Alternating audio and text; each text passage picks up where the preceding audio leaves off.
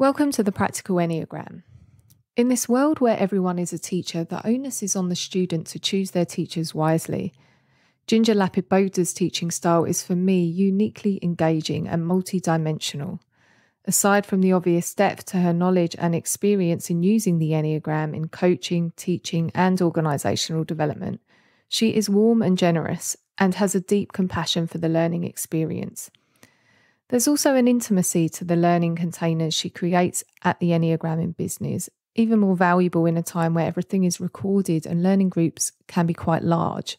When you take a course with her, she'll send you a raft of gorgeous and useful materials, including typing and discovery cards that you can use as part of a typing process. We spoke for a long time, so I'm separating the interview into two parts. In part one, we mainly talk about what a good metaphor can do for teaching the Enneagram. What Ginger shares in the beginning is also a powerful lesson in how your own problem or challenge can become the seed of your gift bearing in the world.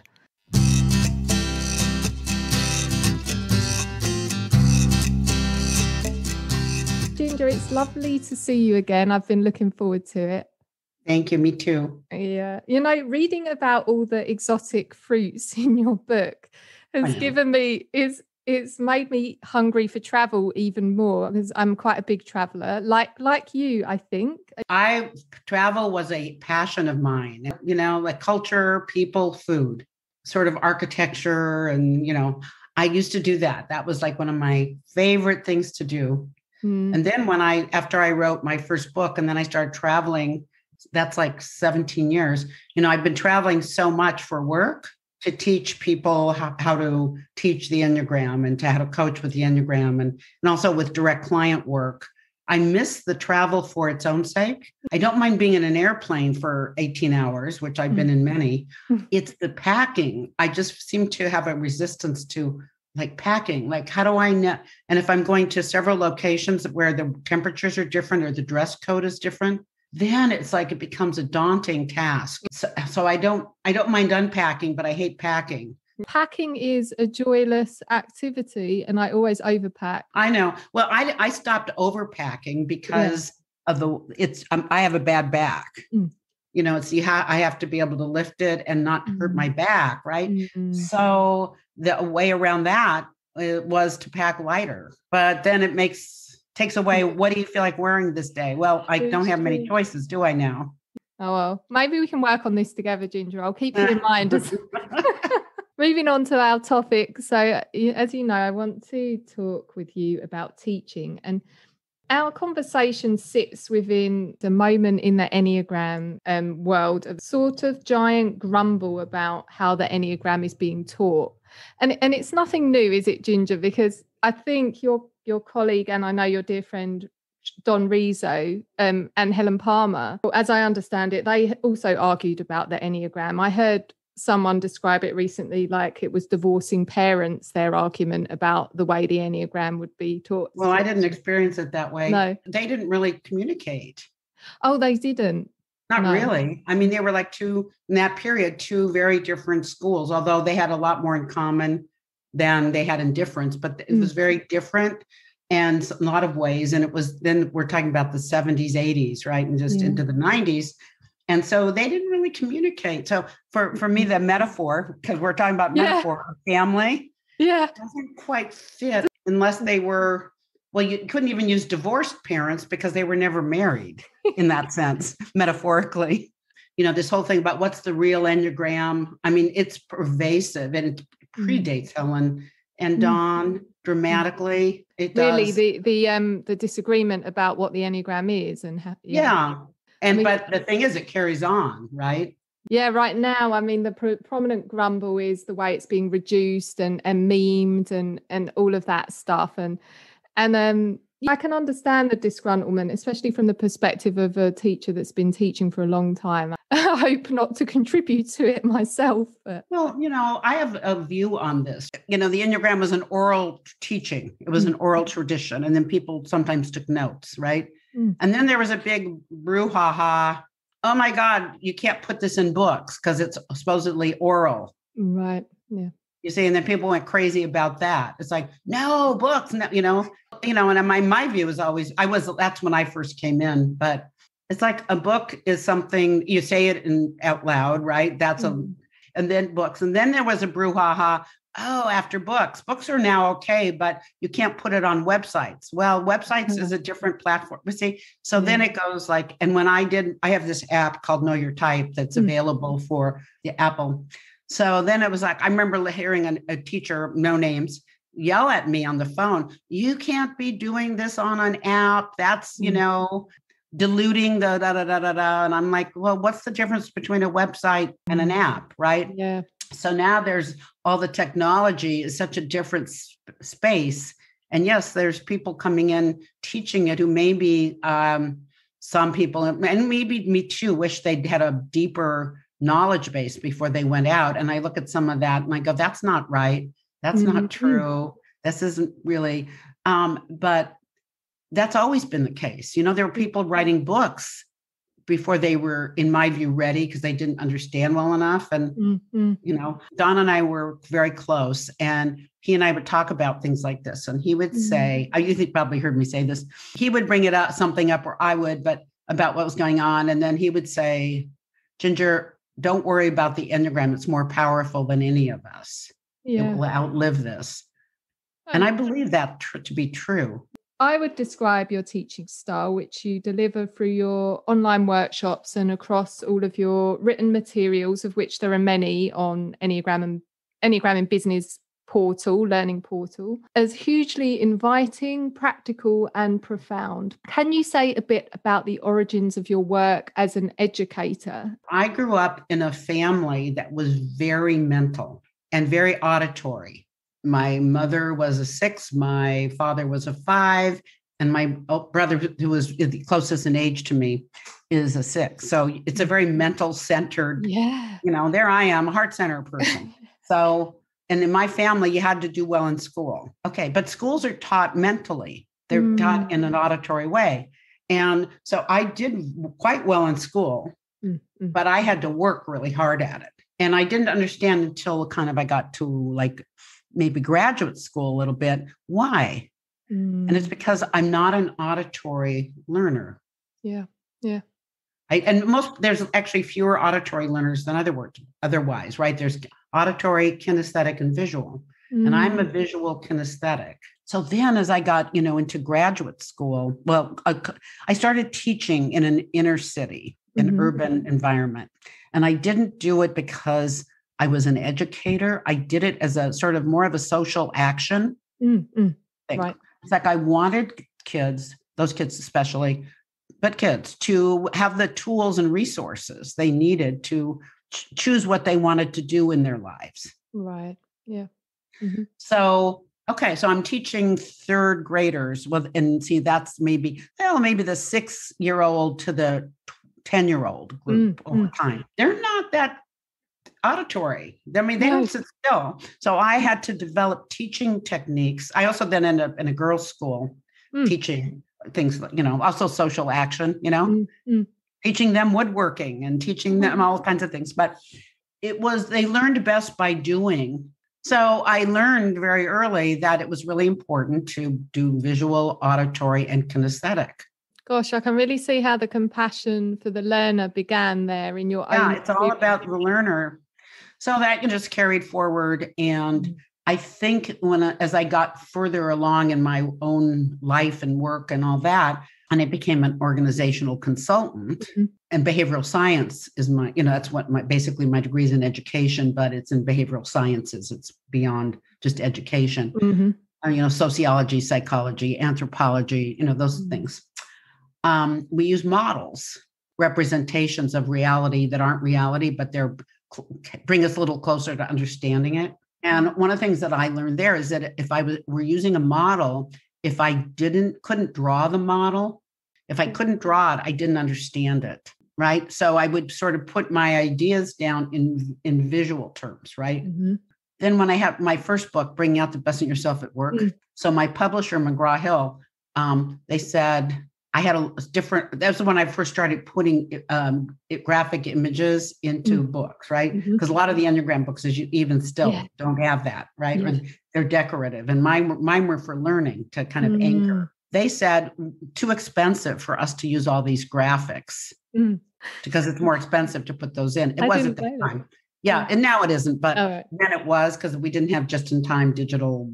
But there was a chat, but they said your book's also too long. A book should only be like 1.5 inches thick. So I said, okay, I'll take out the coaching chapter if you let the graphics stay in. They really wanted the book. That was my negotiation. So that's how those got in. It was pretty funny. And then the more I write and the more I teach and the more I share, the more graphical I get. And who were your early like inspirational teachers, Ginger, or who did you connect with as a teacher? I never did. Really? Well, that was, I wish I had on one hand. And on the other hand, it freed me up to do things the way I wanted to do them. Right. And it's not that I did have people who I thought, were good teachers. I had an English teacher and I wrote something once and he thought it was pretty cool. And so I got, oh, okay, he gets me. In terms of mentors or role models, I mean, I think of somebody who inspires, right? Somebody one looks up to, you want to be like, you can sort of model after, you can that wasn't in my life. Yeah. Yeah.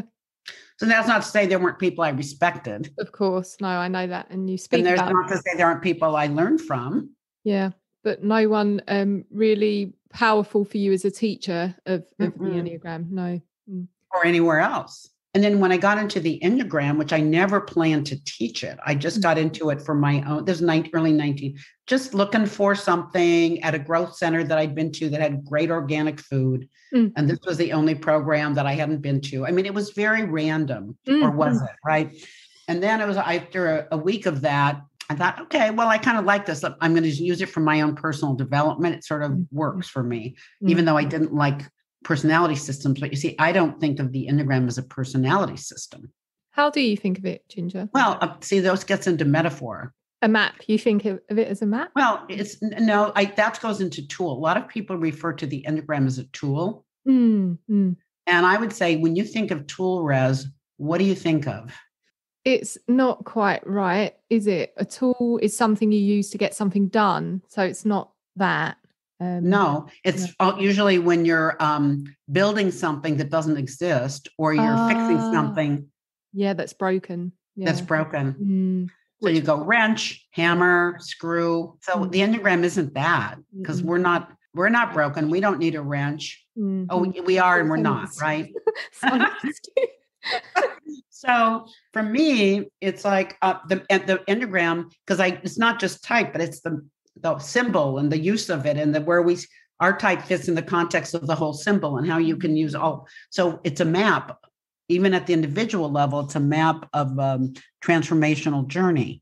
It's a map of if you go beyond type and into the rim and the arrows and all the meta levels, it's definitely a map of consciousness and transformation.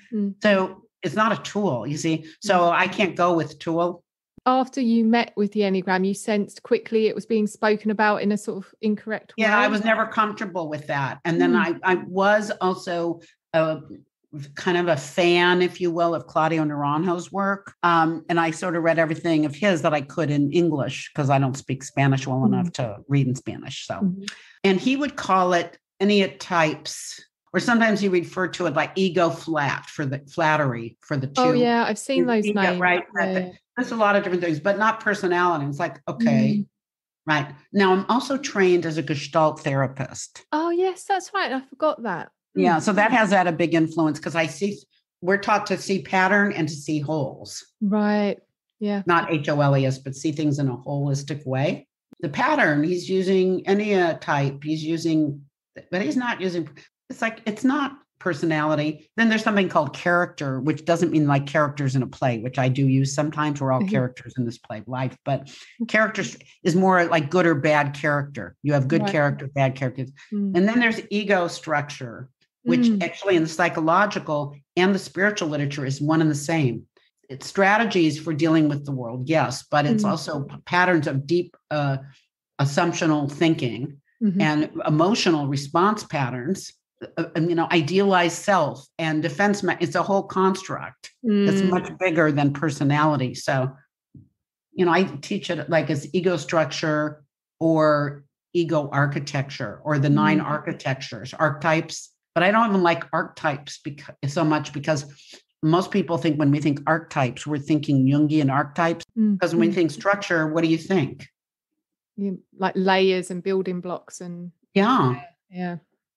Right. So that takes us someplace. That just naming it as personality doesn't take us. Let's talk about your book, because I've just read it. So, The Art of the Enneagram: 9 Paths to Awareness, Acceptance, and Transformation. So it's what you wrote with your son, Trey. Yeah. The first book that you co-authored with. Oh, Trey, sorry.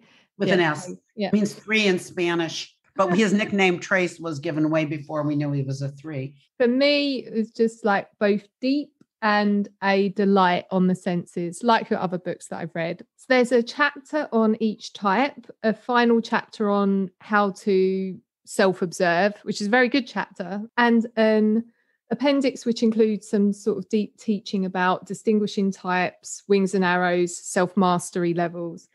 So each chapter really evokes type, not just with the use of written description, although there is that in there. So we have haikus, which is a Japanese short form poem. We have favorite acronyms of the types. We have their favorite songs and sports and a story. And for me, this book really celebrates art and, symbology, and places them on equal footing to words when it comes to decoding the Enneagram. So I think there are 48 metaphors in the book, Ginger. There are 5 per type, and 2 really excellent ones in the final chapter and the appendix. And there could be more than that, because what I didn't count, and I realize, is in the coming home practices, of which there are 3 per type, there are some in there as well. So I think I might have be slightly under, but there's definitely in the region of 50. I don't know, but I think we're going to count ourselves, see what we think. So I'm going to show you, did you count the icon for type 3 as a metaphor? No, I didn't. So there we are. There's a metaphor right there. Did you perceive the landscape for each type as a metaphor? I didn't perceive it as a metaphor, so I haven't counted it. Okay, and there's metaphors within each of the landscapes. Okay, no. So then, now you probably counted the trophies, did you? I think so, Ginger. Yeah. All right. Well, I'm not going to quiz you too much on that, but... And all these metaphors, they point to something, don't they? That sometimes words can't do. And I love the one that you offer in the homecoming practices. So the dimmer switch metaphor for 4s, like as a way to filter out all of that crap that's coming in a lot of the time. Yeah. So, and filter is a metaphoric word, but then it's a little, but it's just say to stop taking everything inside without thinking about it first or something. Yeah. What does that mean? The filter is what kind of filter? And so, and then dimmer switch is a filter. So it's just to get people thinking about what different kind of filters are controlling what comes in, so you don't just take it in as if it's true about you. Yeah, and so helpful. I love the rose metaphor for the 1 as well. The thing of being the perfect rose. Yeah, with so beautiful. Claws and all. Yeah. And so what would you say about, I think you've already probably spoken to this enough, but what would you say about the power of metaphor in teaching anything, and especially the Enneagram maybe?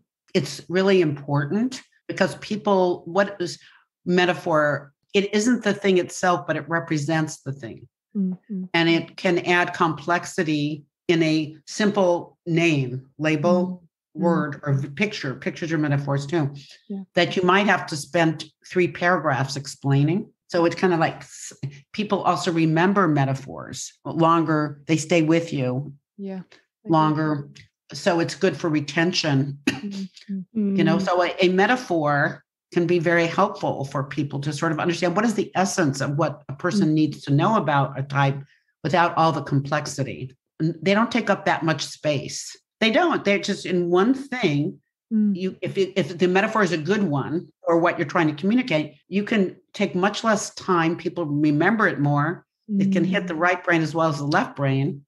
And you're not going blah, blah, blah, blah, blah. So let me ask you this. I thought I would just do this. I thought this. So, Rez, you've had a journey, quite a journey. That's a metaphor, finding your type, right? In a way that feels true for you. What would be a metaphor for what that journey's been for you? I mean, like the immediate one I think of is of a metamorphosis. Okay, so share what that means to you, the metamorphosis. There was a shedding of like a veil that came off. So the metamorphosis, right, is a beautiful metaphor. And then with a little bit of more information about what that is to you, right? It's the shedding of a veil. I shed skins. Well, it actually unveiled me to who I am. Yeah. So what a beautiful metaphor to describe when you're teaching what the Enneagram can do for other people, if you're teaching it to people. How lovely. I never thought of it. As opposed to, well, let me tell you about what the Enneagram can do for you. It can do this, it can do that, right? Yeah. And what a good illustration for sort of fledgling teachers or even anyone using this in their development to, think of their own metaphors actually, or put their own experience into metaphor. What's your favorite metaphor in the book, Ginger? Do you have one? Oh my goodness. Yes, I do. Hard? Yeah, you do. Trace and I both do. Tell me both of yours if you can remember his. It's the same one. It's the one that I don't favorite, but makes us laugh. What is it? For type 6, the landscape. It's on page 62. Look at the bridge. Yeah. You see, for every other type, their path and journey is different, but it's still landscape, and they're always on the ground, except for type 9, who's on a river. But here you have in type 6, they're actually on a bridge that has missing slab, right? And they're kind of scared and trying to deal with it. And if they fall, they're going to fall either into something that's a ravine or, that's not good, right? No. And we think it's funny that it's the first time you're not on the ground because, but then if you go to the last page for the type, which is on type 670, look at the bridge. It looks like it's all grounded. It's all, it's like it is on top of things and you're looking. So you're holding you're brainstorming, having Facebook, monthlies where you're brainstorming metaphors with your community. That sounds fun. Well, it's really, we are doing live, we're experimenting, right? Yeah. Okay. It can be a good way to anchor someone's sort of self-observations as well. So there's a serious element to it, isn't there? Yeah. So there can be sort of a metaphor for a current way, and then a metaphor for a new possibility for that person. That's right. Yeah. Like as soon as you're awake to it, the Enneagram world is full of them, right? Like there's red flags, there's trances, they're everywhere. These metaphors for this, and right. So one of the things about metaphors, because I've actually it's related to story. And when I teach people how to teach the Enneagram, which I do in the advanced art of typing, right? It's about story. So of course, Trace and I similarly go and we research stuff that we already know something about, but just to find more. So the thing about the metaphor or the story is it has to be something that people can relate to. So it can't be obscure. Right. But if it's too common or becomes common, it's not interesting. And when it becomes too common or not interesting, it's not useful anymore as a metaphor. It's interesting. Yeah. I hope you enjoyed that, and apologies for my giddiness. I was excited to talk with Ginger and find her a lot of fun. So if you liked the interview, I'd love it if you left me a rating or even a review on the service that you listened from. And do look out for that part 2.